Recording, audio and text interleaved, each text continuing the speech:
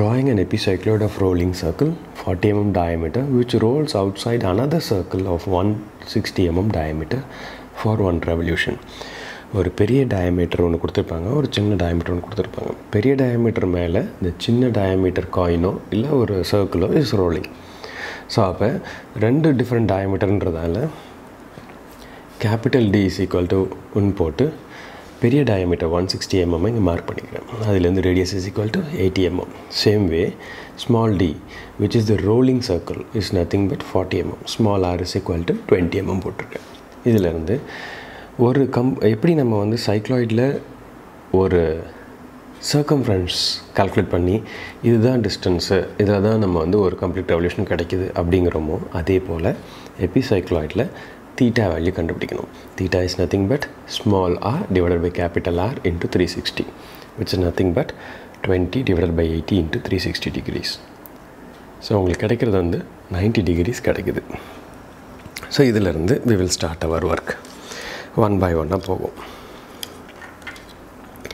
To start with, we will start from the base. So இங்கேருந்து ஒரு 90 degree நான் வரைய போகிறேன். ஸோ 90 டிகிரி வரைய போகிறேன் அப்படின்னா let this be the starting point. For example, starting point இங்கேருந்து எவ்வளோ வரையணுன்னா it is nothing but 80 mm. So 80 mmனா 1 2 3 4 5 6 7 8. So this is going to be your 80 mm. இந்த பாருங்கள் 80 mm கோடு. Even then additional radius வந்து 20. I am going to extend it for 20.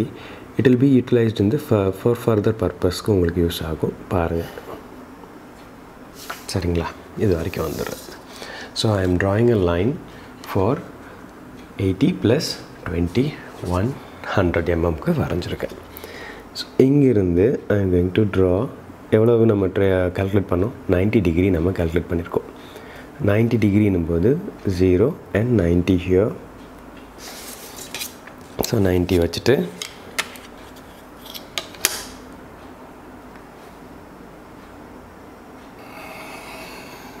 the same way எவ்வளோ தூரம் போகணும் அப்படின்னா the same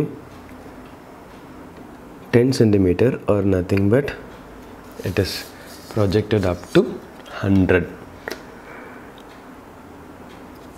அப்புறம் இங்கேருந்து 20. ஆக்சுவலாக 80ங்கிறது larger circle and 20ங்கிறது it is nothing but the radius of the smaller circle. சரிங்களா, okay fine.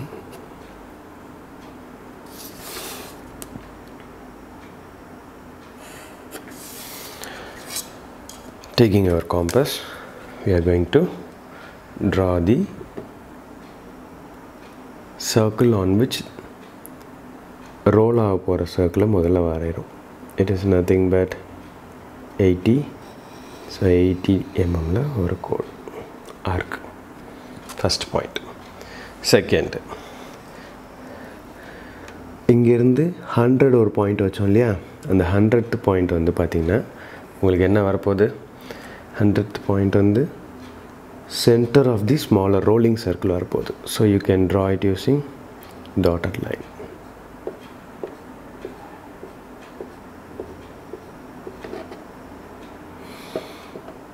You can draw it using dotted line.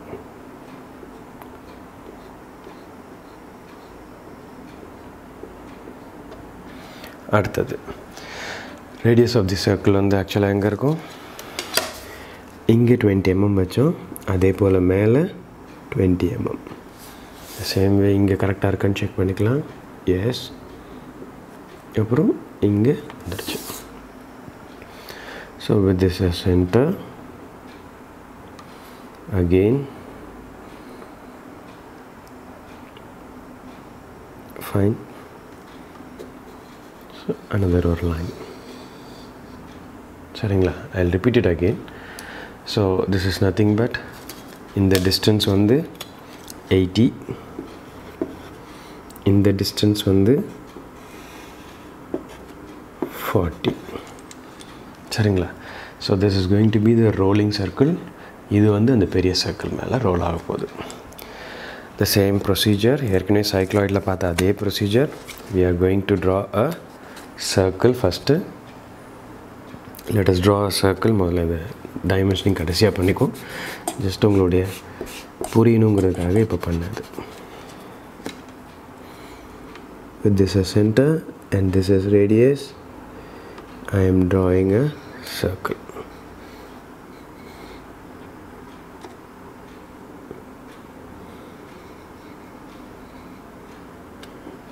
Circle varanjachu. The same way I am going to divide it into 12 equal parts. I am going to divide it into 12 equal parts. 30, 60, 90, 120 and 150. So center line irundhu இந்த side,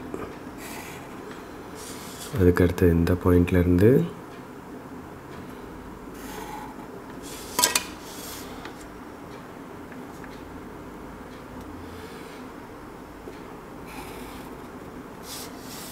the same way from here.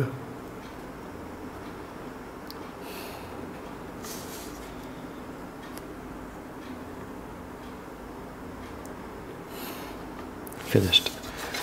முதல்ல பார்த்த சைக்ளாய்டில் பார்த்த மாதிரி numbering should be anti-clockwise. So 1, 2, 3, 4, 5, 6, 7, 8, 9, 10, 11 and the base point is going to be 12. அடுத்தது என்ன செய்ய போகிறோம்? From this point is let it be O. In the O is the P, the center point let it be C. Okay, so with O as center, one first point as radius. Saringla, with O as center, first point as radius, I am drawing an arc.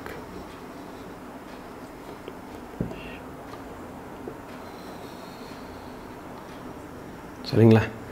அடுத்தது with O as center,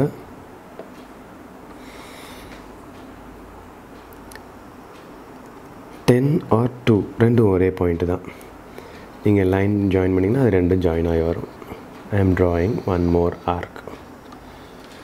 Okay, next a little bit of confusion over here.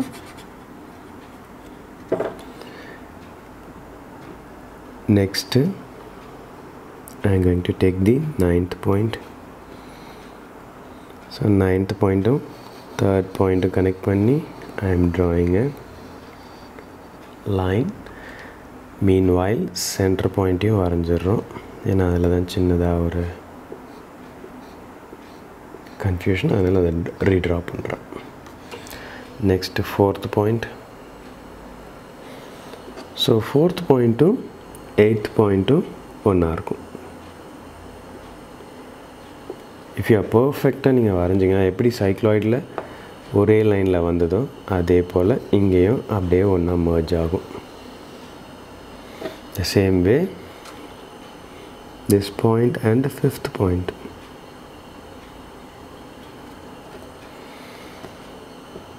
So this is center, 7 and 5. I am drawing the line.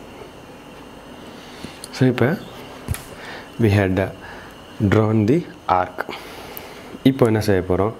We are going to divide. இது எத்தனையா சர்க்கிளில் பிரிச்சிருக்கோமோ அதே போல் இந்த 90 டிகிரியை we are going to divide it into 12 equal parts. 90 டிகிரியை 12 equal parts-ஆக பிரித்தோம் அப்படின்னா 90 divided by 12 போட்டிங்கன்னா 7, 84 அப்புறம் 60 which is 7.5 degrees வரும். So 7.5 degree 7.5 degree நம்ம என்ன செய்ய போகிறோம்? We are going to mark from here. Let me start from here. 7.5 திருப்பி 15 அப்புறம் 22.5 22.5 அப்புறம் 30 30லேருந்து 7.5 37.5 அப்புறம் 45 45லேருந்து 7.5 52.5 60 67.5 75 then 82.5. அடுத்தது லாஸ்ட்டாக 90 degree. ஸோ இப்போ என்ன செஞ்சுட்டேன், I have divided into 12 equal parts. இந்த லைனை சென்டர் லைன் வரைக்கும் எக்ஸ்டெண்ட் பண்ணணும். This line has to be extended up to center line.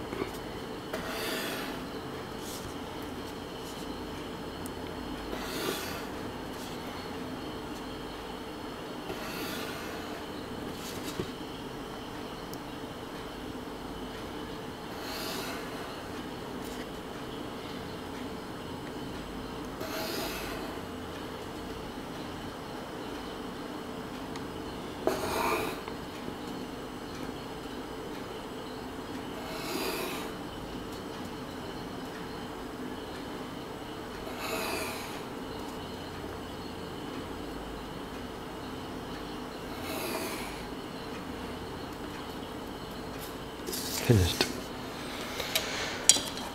So the central வரதால first line here C1, C line வழியாக வரதால தான் C1. 3 and 9ல வரதில் எழுதக்கூடாது. C2, C3, C4, C5, C6, C7, C8, C9, C10, C11, and the last point is C12. சரிங்களா? The last point is going to be C12. Finished. So as usual, epicycloidல என்ன பண்ணோமோ அதே step of procedures. Just இந்த C1 எவ்வளவு 20 mm அதை எடுத்துக்கிறேன். From C1 first lineல கோடு போட போகிறேன்.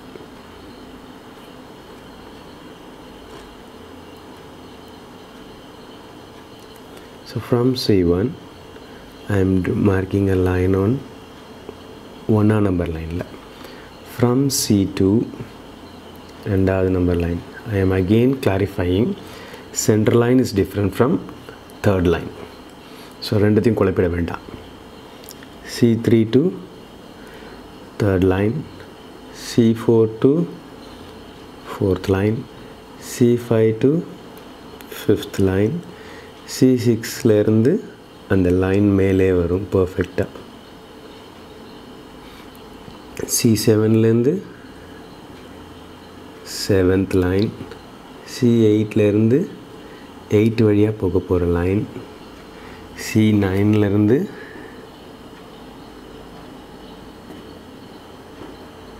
9th line, C10ல இருந்து 10th line. See, I will mark it again. C11 இருந்து 11th line and C12 finally it lies on the same point. So இப்போ நம்ம என்ன செஞ்சிட்டோம், we had traced the points P1, P2, P3, P4, P5, P6, P7, P8, P9, this is going to be P10, P11, and the final point is going to be P12. So free hand use பண்ணி just 12th pointல ஆரம்பிச்சு P1 வழியா P2, P3, P4, P5, P6, P7, P8, P9, P11 and 12. Sorry.